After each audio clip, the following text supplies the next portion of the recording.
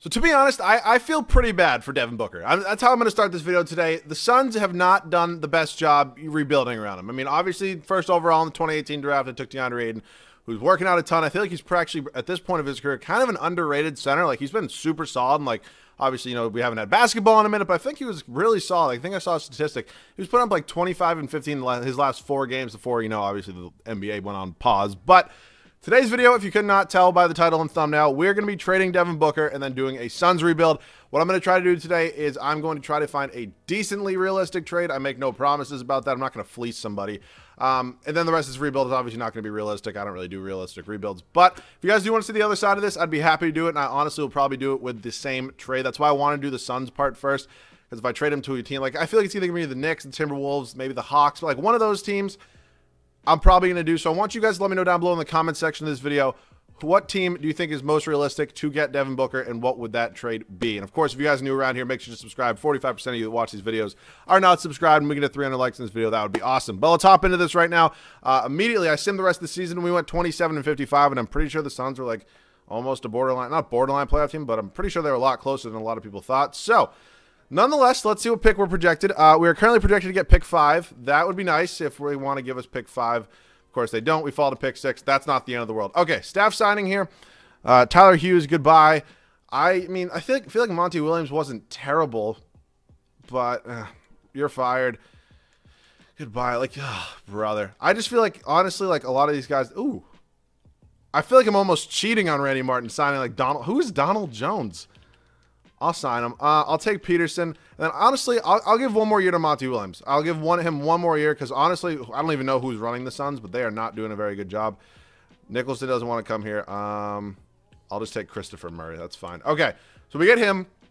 Monty Williams will have one more year. As I mentioned, we do have the 6th pick in the draft. Preferably, I can maybe look to trade up after this and maybe get Anthony Edwards to replace Devin Booker.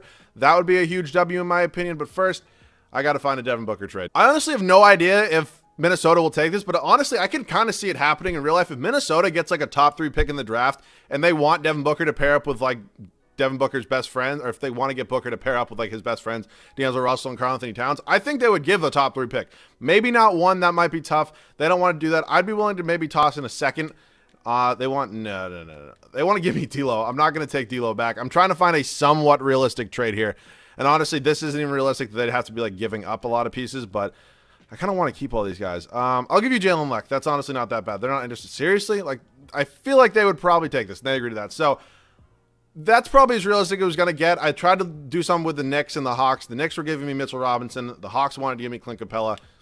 The Knicks have no other talent, really. And, I mean, besides R.J. Barrett, but then I'm probably not doing R.J. Barrett there. And then the Hawks, like, I'm not taking Trae Young. I'm not taking John Collins. Like, that just doesn't make sense. So that's the move I went with. I honestly don't think it's the worst move in the world. And as I mentioned, I really do want Anthony Edwards. So hopefully, like, LaMelo does go number 1. I mean, what are they projecting right now? All right, well, prospect-wise, LaMelo, Wiseman, Edwards. Okay, I'm going to draft 2 guys here. This team obviously is in full need of a rebuild, a total start from scratch. And I know what you're going to say, DeAndre Ayton's not start from scratch, but he was literally drafted 2 years ago. So that's, I mean, Booker was, what, 2015, and they still haven't done anything. I just feel bad for the guy. But Anthony Edwards is going to be the pick here. He's going to be Devin Booker's replacement. Hopefully, you know, can kind of do something.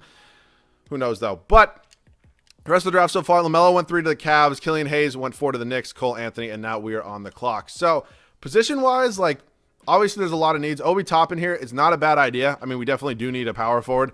The Dario Saric days just really aren't for me. I'm definitely considering where the hell is... Okay, damn, Denny's down. I feel like Denny Avdija is definitely higher than the 19th rated prospect, but Obi Toppin is going to be my pick. I don't get Obi Toppin a lot. I actually did a rebuild on him, and he's, again, not a guy I get a ton. So we have 2 nice young pieces, 18 years old, Anthony Edwards, and Obi Toppin, I believe, was a senior. Where he went, Dayton, yeah. I mean, whatever. He's a 78 overall. He's still relatively young. Check Diallo, Eli Okubo, or Ellie, I'm sorry, are both going to be coming back for now. Javon Carter, we have a ton of young point guards at this point. I don't really need him here. Saric, like, I'll give him a $3 million qualifying offer. That's probably the most money I'm going to give him, though. If he gets money from somewhere else, I'm just probably going to let him go. So this is now not a realistic rebuild. I'm gonna repeat that again. This is not a realistic rebuild at this point. I thought that trade was decently realistic, but after this, we're kind of done. So Edwards is obviously starting. I wouldn't mind starting Oubre. Kelly Oubre is like an underrated player, in my opinion. Not a guy I get a ton, and I definitely want Mikal Bridges coming off the bench. Defensive god. Obi Toppin's my new guy here. I hated the Cam Johnson pick at, what was it, 11? I I don't get it. I don't think he's ever going to do anything for that team. And then Aiden Kaminsky and Chuck Diallo. So I definitely have a few trades to make before we do get into any free agent signings. So this might seem like a weird trade timeline-wise, but the way 2K typically works, like in the simulation and stuff, is if you have a good amount of overalls and then you mix in some veterans, some young players, it typically tends to work. And Chris Paul is, again, not a guy I get a lot. I'm offering Rubio my 2022, so not my pick next year, but the year after that, unprotected, because I think we'll definitely be good by then. And then Cameron Johnson, who I just don't really see a spot for. You can take Frank Kaminsky if you like, literally just take him. Like, just, you can have Chuck Diallo. Simple enough. Chris Paul is going to be the new starting point guard here. We do have Ty Jerome and Eli Okubo. I honestly don't know if I really want either of them. I think I'd rather trade them both for picks. I'm definitely going to give Kelly Oubre a year, Obi Toppin, and then DeAndre Ayton. So our starting lineup is all set, and I think this is a team at this point in time that a 10-man rotation is kind of necessary. So I will do that. A lot of you guys have been telling me to, maybe branch out, do some 10-man rotations. Because you guys know me, I love doing my 9-man rotations. But I honestly don't really see either of these guys fitting as my backup point guard. I mean, not that either of them would be here the entire video, but if I can get first-round picks, which I'm not exactly low on, but I mean, I'm definitely not going to say no. Like, it's smart because I can definitely get 71 overalls if I want. So, Okubo went. Ty Jerome is next. I'm going to take a first-round pick from Cleveland here, unprotected, so we get 2 more first-round picks. And at this point in time, obviously, we have, what, 6 guys in this roster? So, I'm going to get a backup for literally every position, but these guys are definitely all my starters for at least this first season. So, Fred VanVleet, but, like, our point guard's really solid. Evan Fournier, I definitely wouldn't mind. We have a decent amount of cap space. In real life, I could really never love the idea of giving Evan Fournier $60 million, but I'm going to do it. Aaron Baines, I would like to bring back. I don't know if it's going to let me, unfortunately. Okay, I guess I maybe can after this. Hopefully, the game wants to let me.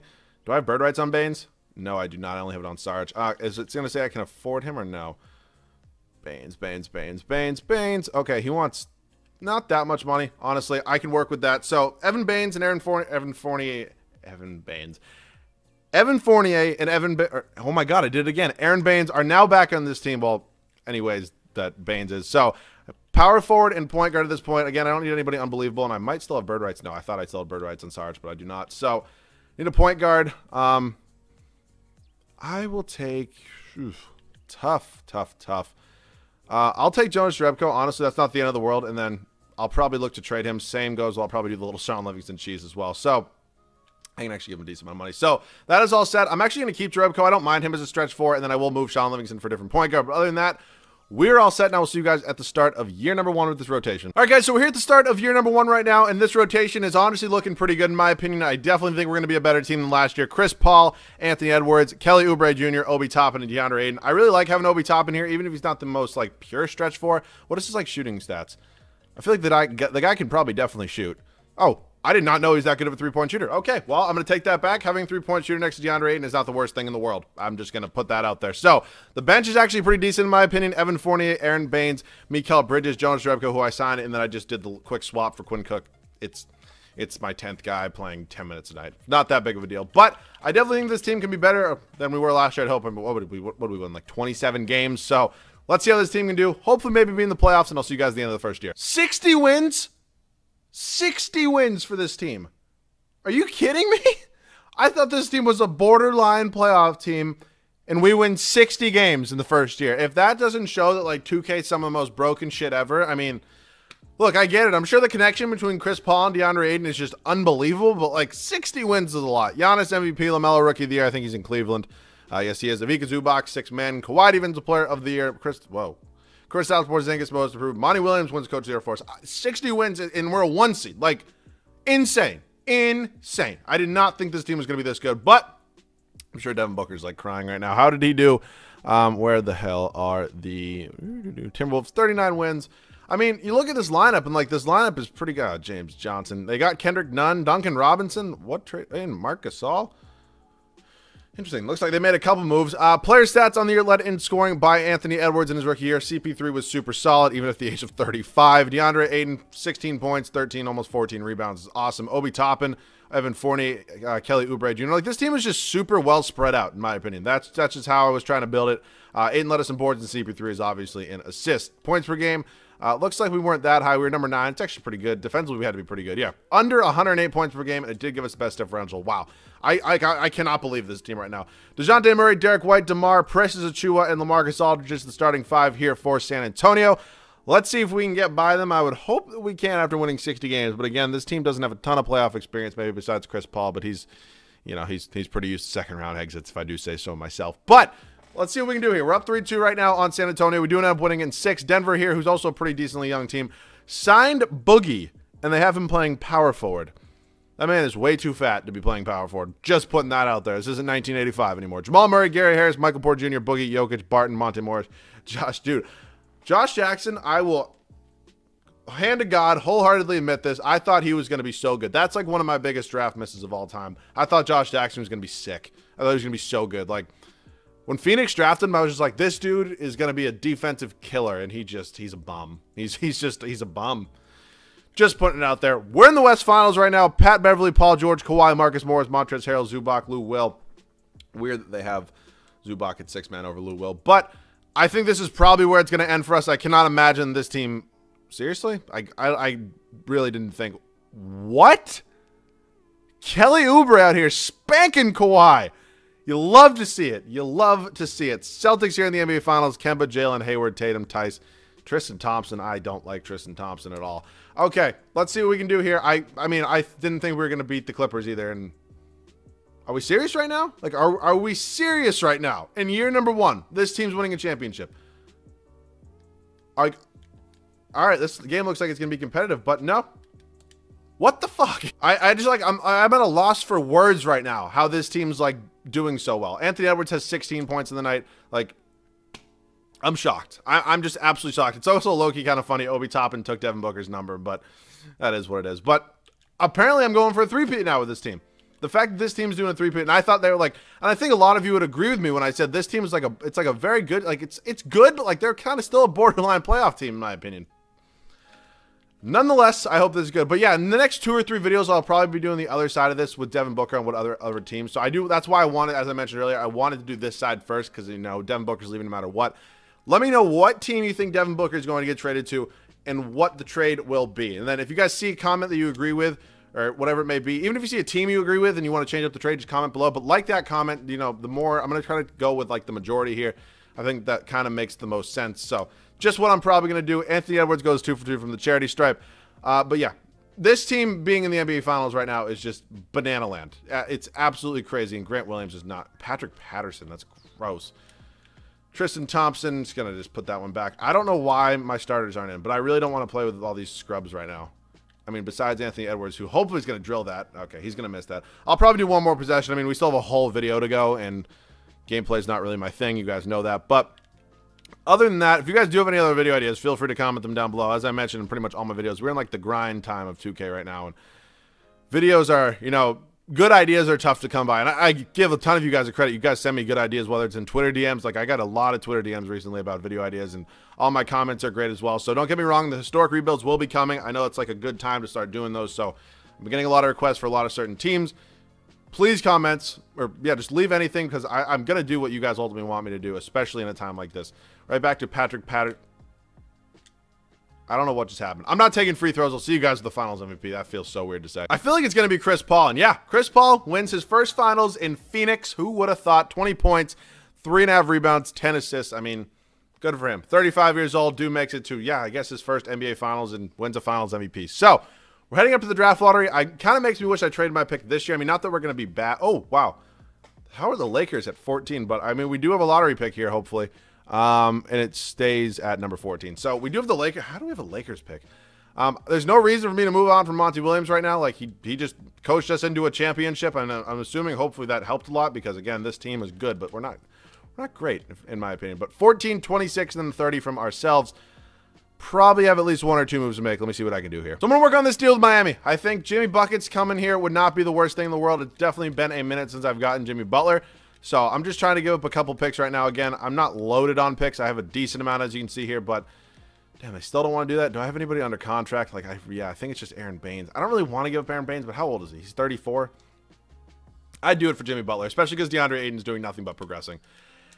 They still won't do it. They want Anthony Edwards. It's just not going to happen. Okay, well, I thought Jimmy Butler would be a pretty cool addition here. I wouldn't mind Jaylen Brown at all if they're, you know, could consider doing that. I mean, Jaylen Brown's pretty valuable. Not to saying Jimmy Butler isn't, but let's see. I'd give you Baines back. Aaron Baines returning to Boston would be, I mean, I know a lot of Celtics fans would like that. And they agree to that. All right, Jaylen Brown's going to be my new starting small forward. I traded Evan Fournier, and I'll probably end up trading Kelly Oubre as well, I think, even though he is a free agent. But yeah, Jaylen Brown's going to be my new starting small forward.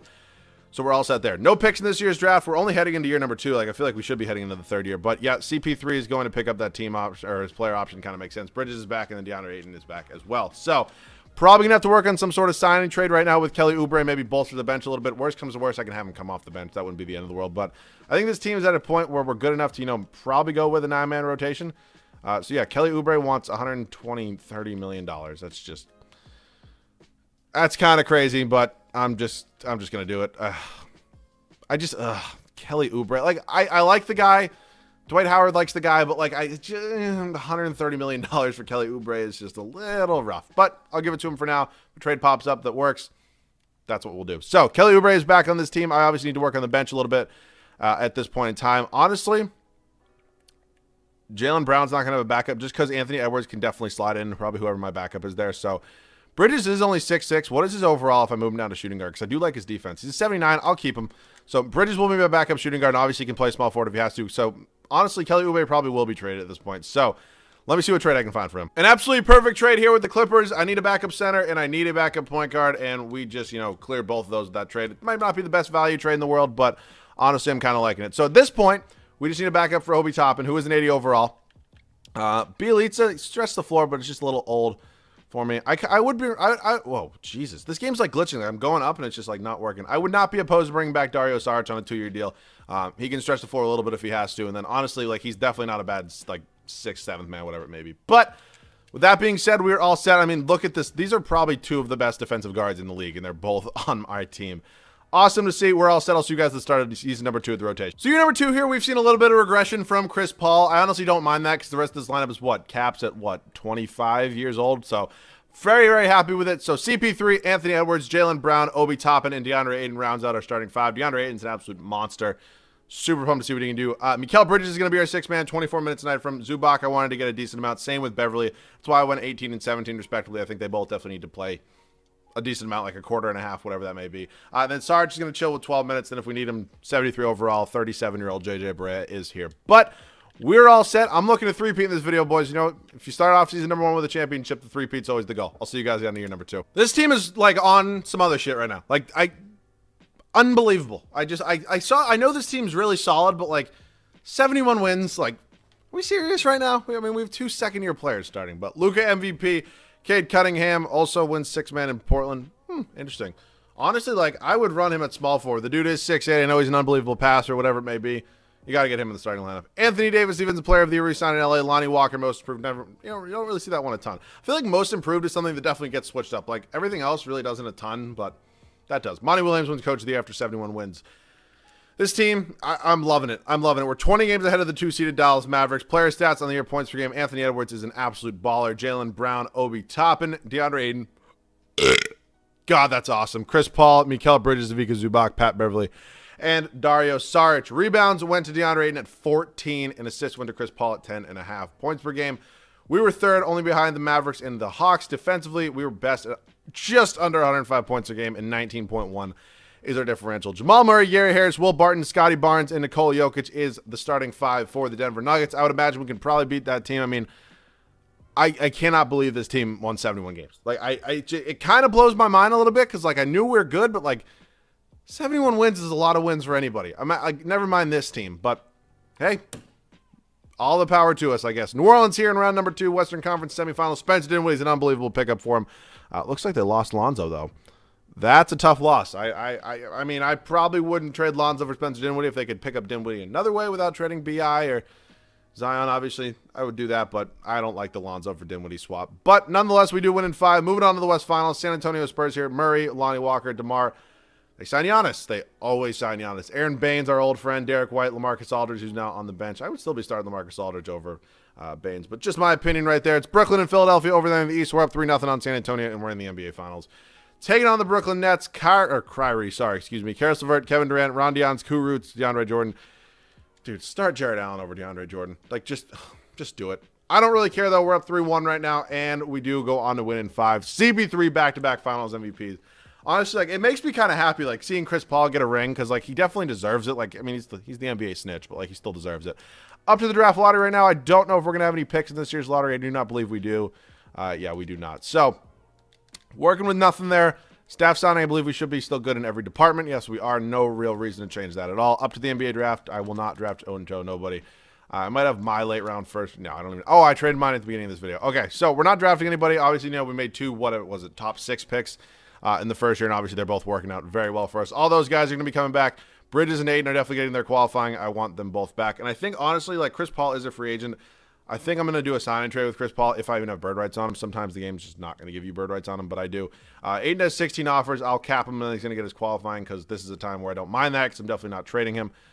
Bridges, I'll give a decent amount of money to, and then I definitely want to get CP3 back. He is an 83 overall, but I can still probably work on a pretty decent trade if I do include some picks. So we get all 3 of them back. That's absolutely crucial.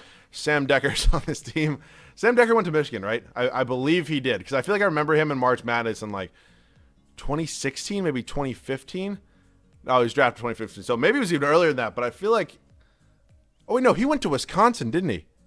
Was he with Frank the Tank Kaminsky? He went to Wisconsin. That's where it was. Okay. I knew it was one of the two. I should have looked again, but Wisconsin, that's what it was. Not Michigan. Who am I thinking of Michigan? I don't think... I'm trying to think of who if somebody gets to this point of the video and realizes who I'm thinking of, please let me know because I can't think of it off the top of my head. But I actually really no reason besides maybe Chris Paul was an 83 overall change anything, so let me find a trade. Oh, okay. Wizards just agree to that. I'm not going to cut in the segment of me trying to trade for like 6 point guards and giving everybody 4 first-round picks. I tried for Lonzo, Jamal Murray, De'Aaron Fox, one more. There was one more too, and just it didn't go through. So, well, we got John Wall now. I mean, he's an 88 overall, 31 years old, obviously making a shit ton of money, but it's the final year anyways. So I definitely do not mind that. This rotation and team, I'm in love with it. We're all set. I'll see you guys at the start of the 3rd and final year. Year number 3 here, and we are all set. John Wall, Anthony Edwards, Jaylen Brown, Obi Toppin, and DeAndre Ayton. Bench looking like this. Mikal Bridges, Ivica Zubac, Pat Beverly, and Dario Saric. Bench stayed exactly the same. Obviously, the only change we made was John Wall instead of Chris Paul. I still think this team is unbelievable. Hopefully 70+ wins again. Looking for the 3-peat. I'll see you boys at the end of year number 3. Luka puts up a triple-double here in year number 3 and wins MVP for the 2nd year in a row. But the storyline here is us going 74-8. I mean, I can't believe it. 74 wins with this team. You love to see it. Chet Holmgren is your rookie of the year. Is in Toronto. I feel like he's in Toronto a lot whenever I get to this. Cole Anthony, 6th man, is in Golden State. Anthony Davis, Defensive Player of the Year. James Wiseman, most improved in Detroit. Monty Williams, 3rd year in a row, Coach of the Year. This team is like blowing me away. This team is honestly blowing me away. Maybe it was a little unrealistic to trade Booker for the 2nd overall pick or whatever it was, but I don't know. I don't know. I can see it happening. Edwards and Toppin did lead us in scoring. It's awesome to see. Jaylen Brown, John Wall, DeAndre Ayton, Mikal Bridges, Zubac, Beverly, and then Dario Saric. Rebounds per game went to Ayton with 14.5 boards. John Wall with 9.5 assists. Honestly, stats were pretty similar to Chris Paul's. We led the league in points, and we were best in defense. 21-point differential. And funny enough, we're facing our old friend here, D'Lo, Booker, Culver, Morris, Karl-Anthony Towns. That's a really solid big 3 they have right there, but it looks like it's, you know, not really working out a ton. Would have been cool if we could have faced them like the Western Conference Finals, but it doesn't look like we're going to be getting to do that. Obviously, you know, we are looking for the 3-P right here. They're looking to win a playoff series. So a little bit of a different story right here. We do end up winning in 5, though, so Devin Booker will not be getting a ring in this video. Moving on to the next round, Dinwiddie, Nickeil Alexander-Walker, Ingram, Zion, Jackson Hayes. Again, I don't really like the fact that they traded Lonzo. It is what it is, though. I can't really control that. But we're up 3-0 right now, and we do end up sweeping them. Moving on to the Western Conference Finals, we'll be taking on Luka and the Mavericks. Seth, Doncic, Dougie McDermott, Jabari Parker. Wow, that guy just fell off the face of the earth. Wow, they have Mo Bamba. Honestly, I would start Porzingis at power forward and play Mo Bamba at center. But just my opinion, it's Detroit. Wow, look at Detroit being a 1 seed. 2 like the worst teams in the Eastern Conference right now are battling for the NBA Finals. Us and the Detroit Pistons here. Kemba's a new addition. Terrence Clark, Kawhi Leonard, and James Wiseman. Josh Richardson's off the bench. Okay, well, Detroit did a total 180. That's a definitely improvement right there. But, you know, we sweep them. So this worked out. This whole, you know, trading Devin Booker thing worked out. You know, I love me Devin Booker. The Suns are honestly like obviously the Celtics are my favorite team, and I'm never going to root against them. But if I had to pick a second team, it's like the Suns and the Nuggets. Like that's been my thing since the beginning of when I started watching basketball. But yeah, that about does it. If you guys enjoyed it, leave a like down below. That would be cool. If you guys are new, make sure to subscribe. As I said earlier, we're on the road to 30K, and if I could hit it pretty soon, that would be awesome. Of course, that's fully thanks to you guys. So, leave any other video ideas down below. As I mentioned earlier as well, next 2-3 videos, something like that, I will do the other side of this. So, comment some video ideas, or not video ideas, but comment the trade you want me to see me do for Devin Booker, whether it be the Timberwolves, the Knicks, the Hawks, whatever it may be. Leave them down below. I'd be happy to do whatever the majority wants. I'll probably post something on Twitter, too. So, if you're not already following me on Twitter, go check it out. Links in the description as well. That about does it for me. Hope you guys enjoyed. Love you guys. I'll see you guys all in the next one.